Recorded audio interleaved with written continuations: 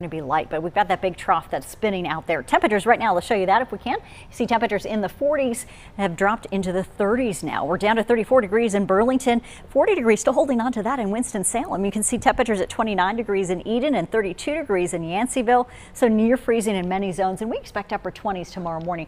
Appalachian Mountain, take a look from earlier in the day. You can see there folks are enjoying some freshly made snow and some snow that fell, but under a half an inch in most of those areas. Each mountain had a little bit more. You can see there downtown Boone also dealing with some wet roadways from rain that mixed in.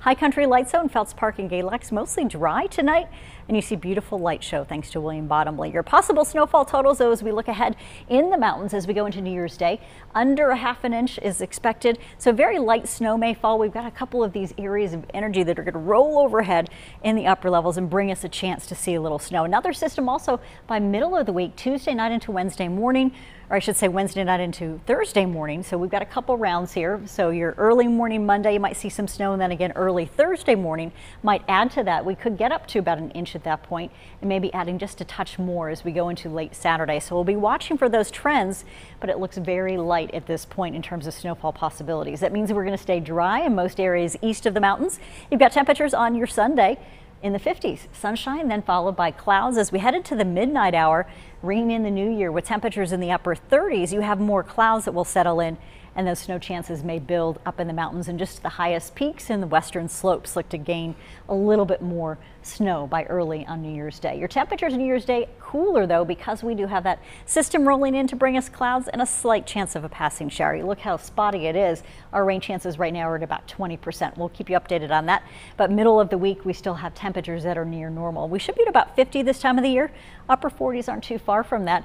Of course, it's on the cooler side. You've got 46 degrees today in Greensboro, officially 49 in Burlington, and we expect more of the same once we get you into Monday. But tomorrow is a nice sunny, bright day. We start out with 27 degrees to near 52. Winds are going to stay up out of the southwest at 5 to 10. And in the foothills, calm winds tomorrow morning will keep you cold. 26 degrees. We've got you at 51 for an afternoon high. And in the mountains, you may feel more like the teens at times thanks to that wind that's going to gust 15 to 20 miles an hour. Eastern slopes a little bit better with the wind, but we still see 10 to 15 throughout the day. Highs near 46.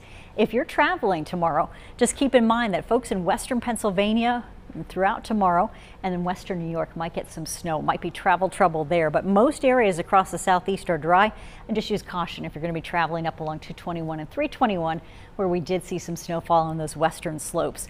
And of course, we look ahead January 6th through the 12th, so that's the second week of January.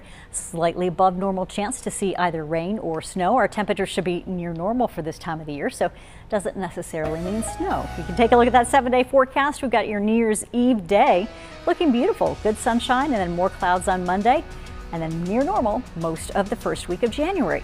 We'll have more right after this.